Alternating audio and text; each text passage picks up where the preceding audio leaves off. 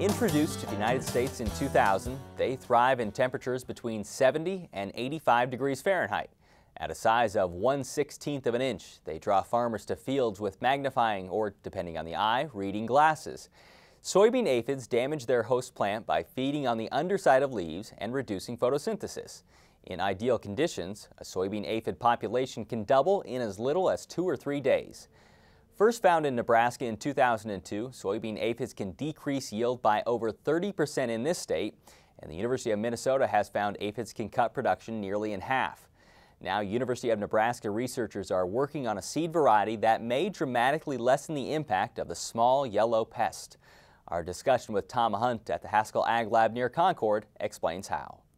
Well, we've been working with Dr. Tiffany Hang-Moss down in Lincoln on soybean aphid resistance to soybean aphids. And this is a type of management tool that doesn't require insecticide use, is built into the plant, so can provide a really good way for farmers to deal with soybean aphids. Is there something like this that exists outside of the Midwest, in other countries, anything like that? Resistance is something that is in a lot of different plants. People look at it and are using it across the country, but the type of resistance they're looking at and using primarily is antibiotic resistance, which is a single gene resistance that has a deleterious effect on the aphid. We've found a soybean variety that has tolerance to soybean aphids. In other words, the plant can tolerate more aphids and injury without the subsequent severe yield loss that we see with other varieties. Meaning what for the farmer? What does it allow him or her to do? Well, the farmer has more flexibility. One of the things about soybean aphids is they hit and the populations build fast. So farmers either catch it a little bit late, so they lose some yield, or they catch it just in time, but there's delays in treating it because of a backup of equipment or something like that. So this allows more flexibility. The farmer has more time before he gets severe damage, and even if he misses it, he's not going to get the 30–40% damage that he would get with regular varieties. He may get up to almost, maybe 10–13% damage. We're just a stone's throw away from the Haskell Ag Lab here in Concord. You've grown this variety here on land around this, correct? Yes, it started out as a germplasm from Kansas. We got it from some of our collaborators in Kansas.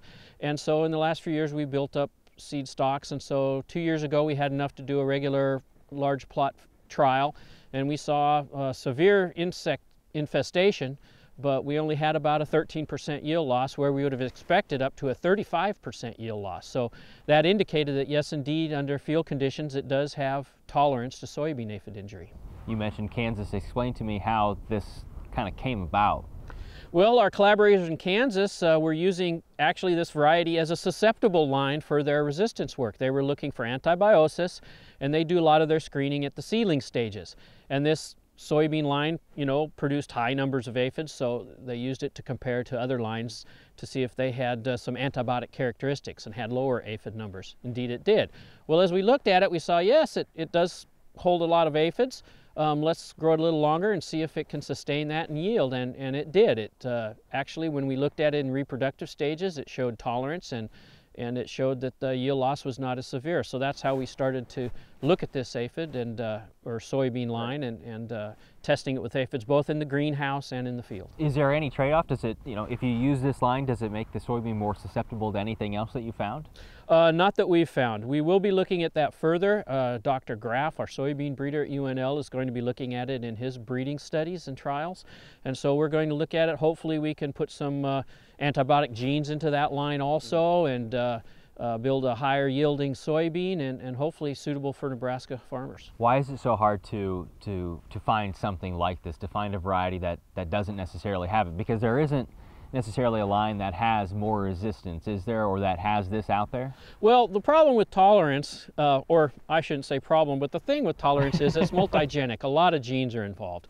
With antibiotic resistance, it's usually a single gene, so breeders can really focus on that and use it in breeding studies and breeding programs. But with tolerance and multi-genes, it's harder to deal with that. But nowadays, because there's so many things you have to put your finger on, essentially? There's so many genes involved in the resistance, so that it's hard to identify the particular block of genes or move them around.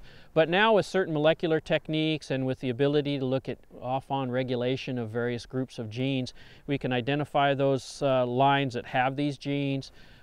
We can look at the mechanisms of resistance, and we can then use them in breeding programs such as Dr. Graff is going to begin to do.